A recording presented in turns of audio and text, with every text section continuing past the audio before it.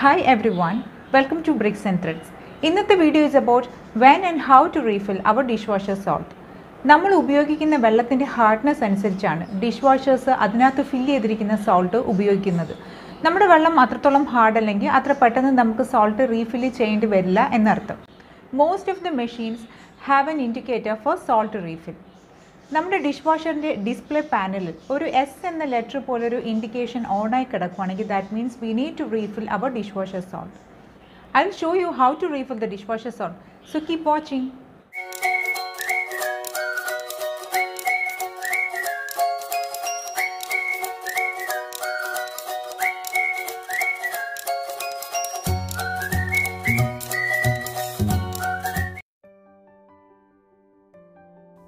Let's open the dishwasher and remove the lower rack of the dishwasher by just pulling it out.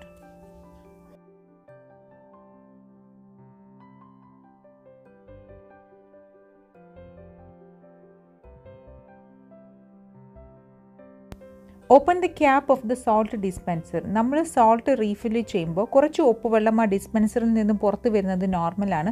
അതിന് ടെൻഷനൊന്നും ആവേണ്ട ആവശ്യമില്ല. 1 kg salt dish വാഷറിൻ്റെ കൂടെ കിട്ടിയ funnel use ചെയ്ത് വേണം അതിനകത്ത് ഫില്ല് ചെയ്ത് കൊടുക്കാൻ. ഞാനിപ്പോൾ വാങ്ങിയത് ക്രിസ്റ്റൽ ബ്രാൻഡിൻ്റെ 2 kg സോൾട്ടാണ്. 1 kg ഇതിനകത്ത് ഫില്ല് ചെയ്താൽ മതി. സോ ഹാഫ് മാത്രമേ ഇപ്പോൾ ഇടുന്നുള്ളൂ. സോൾട്ട് റീഫില്ല് ചെയ്യുമ്പോൾ എക്സ്ട്രാ വെള്ളമൊന്നും ഒഴിച്ചു കൊടുക്കേണ്ട ആവശ്യമില്ല. കാരണം നമ്മൾ റെഗുലറായിട്ട് ഉപയോഗിക്കുന്ന മെഷീൻ ആയതുകൊണ്ട് തന്നെ there will be enough water inside it. പക്ഷേ first time salt dish വാഷറിനകത്ത് fill ചെയ്യുമ്പോൾ സോൾട്ടിൻ്റെ കൂടെ തന്നെ അതിന് ആവശ്യത്തിനുള്ള വെള്ളവും ഫില്ല് ചെയ്ത് കൊടുക്കാൻ മറക്കരുത്.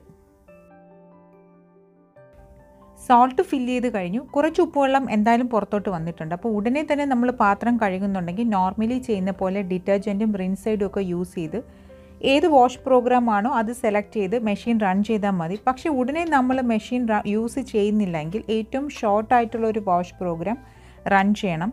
ഞാൻ 15 മിനിറ്റ്സിൻ്റെ ഒരു പ്രോഗ്രാമാണ് ഇപ്പോൾ സെലക്ട് ചെയ്യാൻ പോകുന്നത്. കാരണം മെഷീനകത്ത് ഉപ്പുവെള്ളം കിടക്കുകയാണെങ്കിൽ അത് അതിനകം റസ്റ്റ് ആവാനുള്ള സാധ്യതയുണ്ട്. സോ ഏറ്റവും ചെറിയൊരു പ്രോഗ്രാം യൂസ് ചെയ്ത് മെഷീൻ ഒന്ന് റൺ ചെയ്യണം. സോൾട്ട് റീഫില്ല് കഴിയുമ്പോൾ തന്നെ ഓട്ടോമാറ്റിക്കായിട്ട് സോൾട്ടിൻ്റെ ഇൻഡിക്കേറ്റർ ഓഫ് ആവും. വേറെ റീസെറ്റ് ഒന്നും ചെയ്യേണ്ട ആവശ്യമില്ല. അഥവാ മാറിയില്ലെങ്കിൽ ഏതെങ്കിലും ഒരു പ്രോഗ്രാം റൺ ചെയ്യുമ്പോൾ അത് മാറിക്കോളും. റിൻസൈഡിൻ്റെ ഇൻഡിക്കേറ്ററും എനിക്കിപ്പോൾ ഓണായി കിടക്കുന്നുണ്ട്. റിൻസൈഡ് ഫില്ല് ചെയ്ത് കഴിയുമ്പോൾ അത് ഓട്ടോമാറ്റിക്കായിട്ട് മാറും. So hope this video is useful for you. Kindly subscribe to Bricks and Threads for more videos. Take care and bye.